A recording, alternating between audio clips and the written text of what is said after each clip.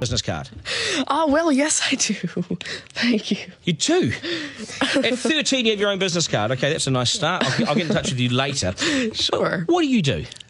Well, mainly, I like to call myself a software and cognitive developer because I love developing with cognitive computing and artificial intelligence.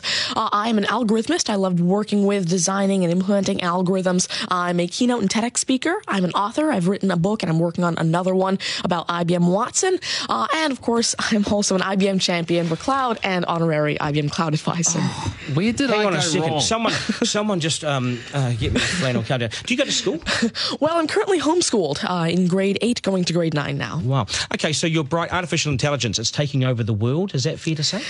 Well, you see, that's actually one thing that I believe a lot of people have, this sort of misconception that artificial intelligence is this technology that was made to replace humans at really everything we do, whether it be, our jobs or whatever we do at home every day. But really what I believe is that artificial intelligence was developed and is continuing to be developed for the sole purpose of really augmenting our life and amplifying our skills or capabilities and what we can do every day. But what about when the computers actually learn that they're better than us? Well, you see, that's sort of called a singularity of artificial intelligence, at which point artificial intelligence has surpassed human intelligence to the point that we cannot control it. But really what I believe at this point, artificial intelligence, I won't go into the details right now since we're limited on time, but the thing is right now, artificial intelligence itself as a technology is so foolable and so primitive that either A, we won't reach that singularity point, or B, if we do, it's a very long ways off. Do you understand that, Mark? No. I couldn't. I wanted to take notes for the exam at the end of it. You lost them in the first sentence. Could I perhaps offer you a golf ball? There you go. Thank you very much. You do this YouTube channel, which you teach people. What is that all about, and who is your target audience? Yeah, sure. Now, I actually have a YouTube channel called Tanmay Teaches that I've been running for around 6 years now, and it has over 144 videos and now 22,000 subscribers. And so on it, I love to teach about computing, really programming, these algorithms that I develop, machine learning especially, math, science, and especially technologies like IBM Watson. Because, of course, I like to share my knowledge because I realize that there's this lack of resources for people to learn about technologies like AI, which is why I absolutely love sharing my knowledge through, of course, these YouTube videos, the books that I'm authoring, the keynotes that I have, and really Watson comes in here in such a great way because Watson allows me... What's Watson? Sure. Well, Mark thinks he's a golfer, but what is Watson? Now, IBM Watson is essentially a cognitive system that allows developers to incorporate cognitive and machine learning into their applications without having to code in the actual intelligence. And what this means is that, of course, right now, really one of the main reasons developers aren't incorporating more machine learning into their apps is because it's so hard to do. It's really difficult to incorporate intelligence because... Has the I'm going to take this somewhere else, this interview. Has the Homeschooling Association of the World got hold of you as the front person?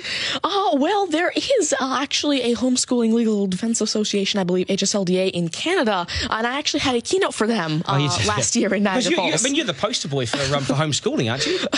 Well, I did have a keynote for them, and I talked a lot about the advantages of homeschooling and why it's great for kids who want to go into different and really targeted subjects. Okay, I want to get right down to business now. When did you realise you were bright and smarter than most? Well, I originally started coding when I was 5 with simple languages like Fox Pro and Batch. But eventually, at 9 years old, I had my very first iOS app accepted into the Apple App Store called T-Tables. But did your mum and dad do something to you between 0 and 5 that plug you into the wall? What did they do to you at 5? At 5, you were coding. Are you smarter than your mum and dad, by the way? Already? Well, I have. My dad used to work as a computer programmer, but he used to work with simple regular programming languages like Fox Pro, Batch, a little bit of C, etc. But you see, now I'm really interested in artificial intelligence and how it can actually be implemented on all these different platforms. You'd be a nightmare to teach. You'd be an absolute nightmare to teach, wouldn't you? Because you'll be smarter than the lecturers. I never want to get in an argument with you, ever. But I would like to see you on a quiz show because I think you would nail that. Well, you see, there is one thing that I've been working on, and it's essentially an app called Ask Tanmay, an NLQA system. And so essentially, it's a system that can take your natural language questions and answer them for you using Watson and artificial intelligence. And actually, the original reason why I made Ask Tanmay, there's an Indian version of the Who Wants to Be a Millionaire show called KBC, which I originally wanted Ask Tanmay to play. So that actually ties in quite a bit with what I wanted to do. It's nice to see you. Do you get because you're homeschooled, you wouldn't go to school dances and things like that, would you? School socials and things? Do you well, I actually used to be regularly schooled until grade 6. Right. Then I became homeschooled, and so of course I still do have my This is friends still from a school. victory for public schools. Take that golf ball Yep. and bring it back to me when you've actually worked out a way in which it'll always go straight. Because I think you could do it. Technically, using a genetic algorithm or something. I knew there'd be an answer. Hey, it's brilliant to meet you. You're a complete inspiration. Thank you. And I hope my son was watching, a 7-year-old son. Message to Buster Garner, you got work to do, mate. Do your homework, and we got to sharpen things up. Nice to see you. Thank you very much. much. All the very best. Thank You're you. amazing. Thank you. You're amazing. Okay, news is next, and then we are joined by today's panel, which won't be as smart as this guy, but they'll still be good, and we will head back to some of the beach as well for a game of 9 and 10. So much pressure now on the contestant in 9 and 10 just to rip through it and get it right. It's coming up after 8.